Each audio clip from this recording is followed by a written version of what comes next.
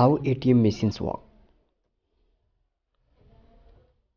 When you need money, you can stop at an ATM, enter a pin and leave with cash. How do these wonder machines that give you money and the network that approves the transactions work? When you need money, you can stop at ATM.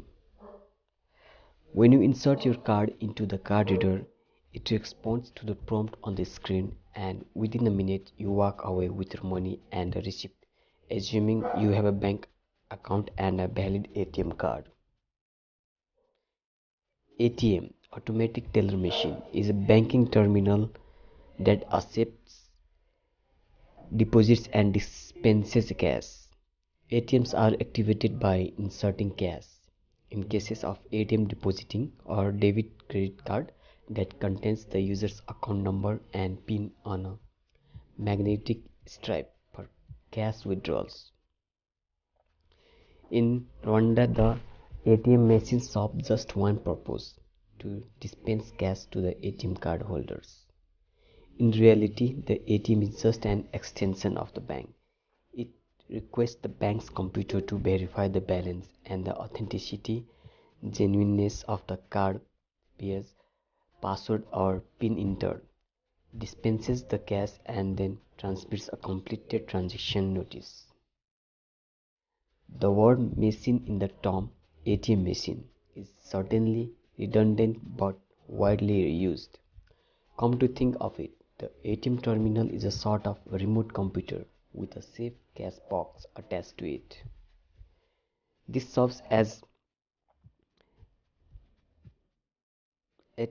another bank branch. Though some of you think that the ATM is an unattended device, you might be surprised to find that the other side of the ATM, the hidden inside, has people constantly rendering services to the clients.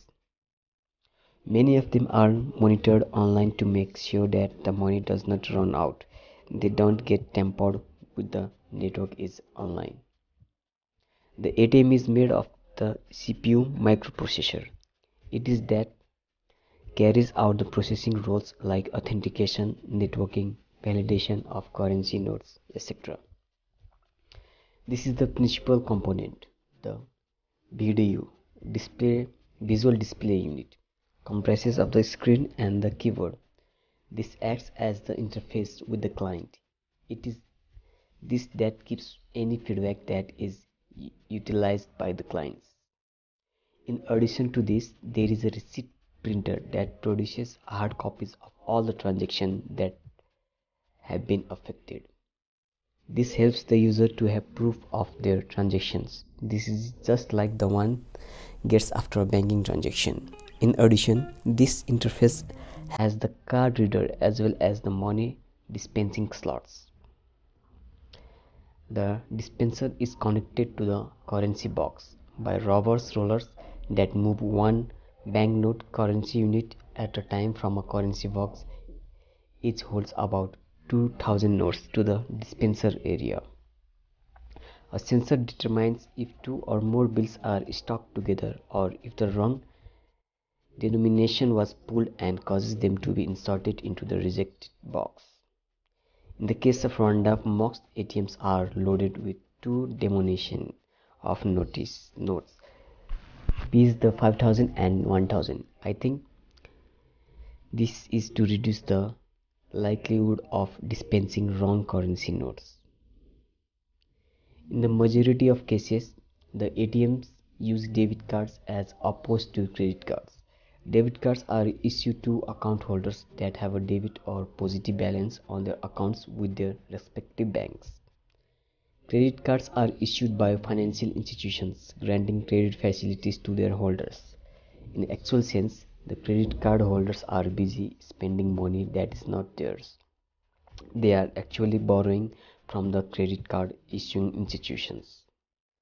I suppose it is for the above reason that most of the ATMs are designed for the debit cards in a bid to reduce the likelihood of people overdrawing their credit balances. There is a confusion between the banker's definition of credit and that of the accountants.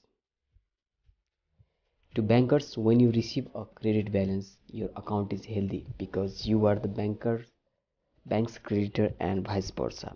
Yet to the accountant, the reverse is true.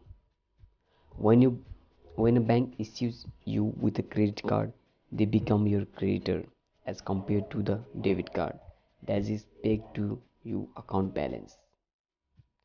Thanks for watching this video.